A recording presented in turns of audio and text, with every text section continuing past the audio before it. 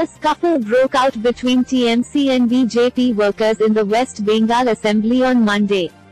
BJP MLA Manoj Tigga was allegedly manhandled during the incident.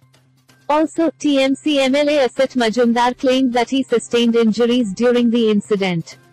Meanwhile, a video shows an MLA accusing other MLAs of pushing him and tearing down his shirt.